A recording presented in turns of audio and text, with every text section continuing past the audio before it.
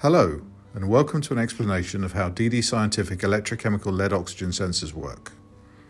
Let us start with an overview of what is inside the sensor. The sensor is essentially a sealed box, but with a small hole at the top called a capillary, which allows oxygen to enter the sensor. Within the sensor, there are two electrodes. At the top is a sensing electrode, manufactured from an electroactive metal catalyst, which performs the first chemical reaction. Countering the sensing electrode is a counter electrode known as the anode, which is metallic lead. Connecting the two electrodes to the external pins are highly conductive wires which are called current collectors. The sensor is also filled with a conductive alkaline liquid called the electrolyte. In addition, the sensor includes an insulator material to prevent the electrodes and current collectors from shorting out. For the sensor to work, the pins need to be connected across an external load, such as a resistor, which allows the current generated to be measured.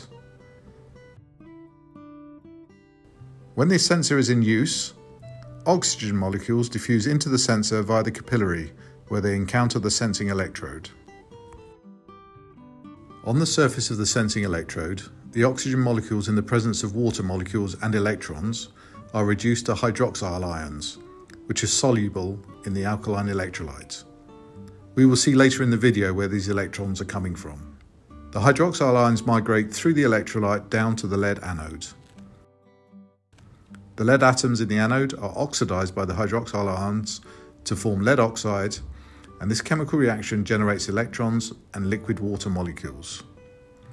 The electrons which are produced at the anode travel along one current collector, through the external load and across the other current collector, making them available for the reduction reaction happening at the sensing electrode.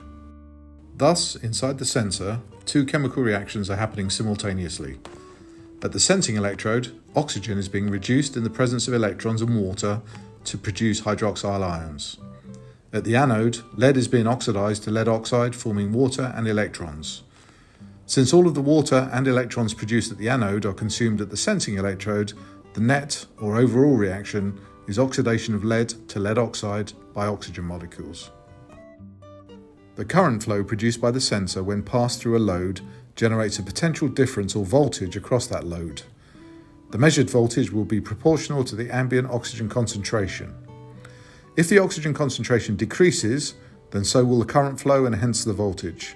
Conversely, if the oxygen concentration increases, so will the measured voltage. If no external load is applied to the sensor, then the two electrodes are not connected and the chemical reactions cannot take place. If this is the case, no lead is being consumed and the working life of the oxygen sensor is preserved.